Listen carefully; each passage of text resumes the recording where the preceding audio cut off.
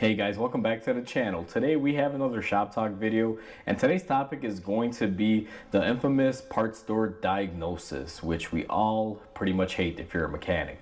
Now before we go ahead and get into the topic, guys, I do want to say that if you guys haven't subscribed to the channel, hit the subscribe button down below and definitely smash that like button because it helps the channel out. And with that said, let's go ahead and get started on today's video. Fast forward to today in the morning, which is the reason why I'm making this video. I had a customer call me, tell me that they wanted to bring their car to my shop. They had their car diagnosed by a parts store and they told them that they need a right front ABS speed sensor. And I proceeded to ask them what the car was doing, because most cars don't need to be towed in because of ABS speed sensor. And they told me that the car will not move in any gear selection, whether it be reverse or drive. It just won't move. And I proceeded to tell them that sometimes that does not happen with just the ABS wheel speed sensor going out. At worst case, you have an ABS light on and the ABS may activate upon you hitting the brakes, but I've never seen one really stall out a transmission, not let it move or anything. So I told the customer that if they wanted to bring the car in, I can diagnose it and look at it for them. There would be a charge associated with that. And they just flat out refused and said, nope, I already had it diagnosed, so what am I going to pay you for? And I just simply told them, okay, well, unfortunately, I can't really help you out with it. And, just proceeded to let it be. And they're probably calling another shop telling them the same thing. So for those of you that are mechanics, know exactly where I'm coming from when I say this. For those of you that are consumers, you may be a little bit, I guess you can say questionable on this. You may be questioning it. And here's the thing, guys. When you go to a parts store and they hook up their code reader and they pull a code, what they usually do is they pull the code. Let's say it's an oxygen sensor stuck lean code. They'll take you inside the store, print out a piece of paper that has all this information about an oxygen sensor, and then they proceed to sell you a part. That's how parts stores work. That's how they make their money. I've even covered this topic a little bit in another video where the parts store misdiagnosed and almost cost the customer a lot of money. But either way, that's a whole separate video. But when a parts store does this, I mean, it's simply the reason why they only even offer to do this is because they want to sell you a part at a really high margin, make their money.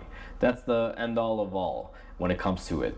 And I'm not going to say that all the time what they're diagnosing, and air quotations because it's not really a diagnostic.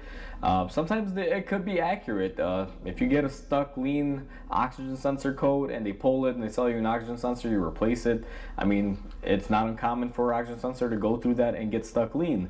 So replacing the sensor would fix that issue.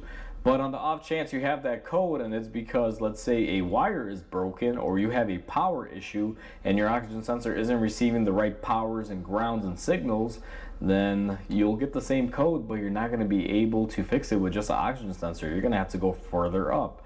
And the best way I like to explain this to people, at least my customers, is I give them the analogy of you go to a doctor's office, you tell them your arm hurts, you can move it and everything, and they tell you, oh, we got to cut it off and put a new arm on. A lot of you are going to question that, be like, whoa, doc, I'm not going to do that. Like, can you do an x-ray? Can you see if it's broken or what the case is, or do some other preliminary test? And that's kind of how I describe a parts store diagnostic to people, where you just go to the doctor, they just, hit you with the one thing that it could be. They don't actually try to get in there and figure out what is going on. And that is what the case is. Now, this particular call and this customer that called me in, I'm pretty sure that transmission had failed or had a failure to it. I don't think it was just as simple as the ABS sensor. So that's why I just kind of let it go, because if they're adamant about it, there's nothing you're going to do to change their mind. Now that we know what we just talked about and we have a good understanding of it, the same example with that oxygen sensor stuck lean, guys, I'm going to show you guys, or at least tell you about how a proper diagnosis should happen. Now, the comparison is the parts store one.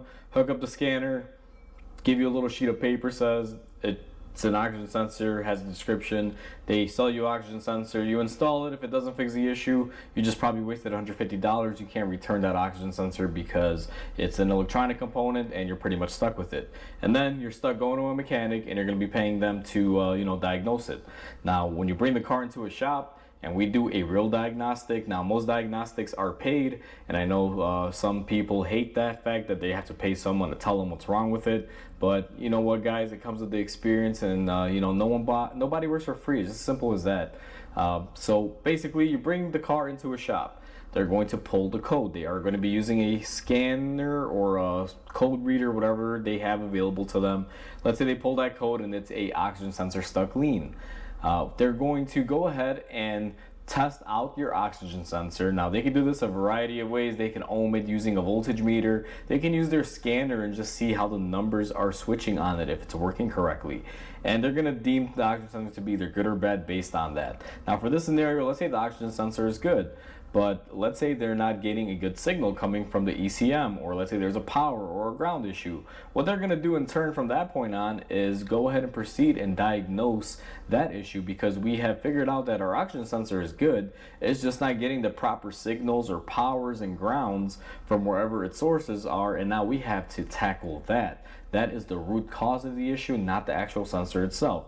Now, this is the difference where a mechanic can save you money and not have you just buy a part for no reason. Because if that sensor is good and the wiring is bad, you're going to have to worry about what's going on with the wiring. Let's say a rat or something got in there, chewed it up. Let's say we have a blown fuse or a bad ground, and it happens. And the best scenario that I have for this, I'm going to share this story with you guys as well, is that I had a customer come into the shop once. Their car was not starting, just nothing, no click, nothing.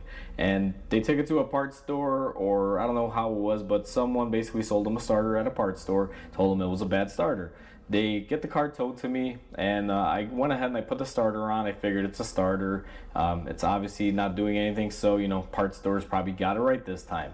Go ahead and do it and install the new part. And sure enough, the car does not start whatsoever. I called the customer, let them know, and they're like, well, what's going on, this and that. I might have to diagnose it. They were a little adamant, but like, sure, go ahead, we got to get it fixed. And of all things, guys, it was a bad body ground where the starter pretty much pulled all of its ground from, and that's why the car wasn't doing anything, no click, nothing. But everything else worked. It was imitating a starter. But they could have saved probably a good few $100s by just getting it diagnosed. The ground would have probably cost them like $100-$150 to fix with parts and labor, versus spending $300 or $400 on a starter and then fixing the actual root of the problem. And that's the big takeaway. Your parts store diagnosis versus your mechanic diagnostic, we get to the root cause of it. They're just going based off whatever the symptom code is. Two different things. You never want to just go based off symptom codes. You actually have to test. You have to look into things further. And that's how mechanics typically do it. That's why a diagnostic is a paid item usually, where you're paying them for their time. And again, I know a lot of people hate that. That's why a lot of people don't like their cars getting diagnosed. It's actually probably 99.9% of the time the reason why they don't bring it to a shop and they go to your variety parts stores for the free code scan, because they figure they'll save a couple bucks. But in reality, if you wind up saving a couple bucks from a diagnosis, but you get a part that's not really the root cause of your issue, and that cost you a couple bucks, at the end of the day, what did you really save? You wind up losing more than you ever saved, because sometimes you're going to be spending twice that amount to be able to fix your vehicle. But either way, guys, I just wanted to make this video, kind of brush on these points. It's never a good idea to just go in with a part or a diagnosis from a parts store, which is, like I said, just a code read to your mechanic and tell them replace this, because sometimes it may wind up biting you. And most shops will take it, some won't. I'm kind of 50-50 scale now. I mean, some I take if they're adamant about it, and I will explain things out to them, and then some of them I just won't take, like the one I had today where, you know, I'm pretty sure the transmission might have been blown on that vehicle. But either way, guys, hopefully you guys enjoyed this video. Please comment, like, and subscribe, because it definitely helps the channel grow. Hope you guys have a wonderful day, and I'll catch you guys on the next video.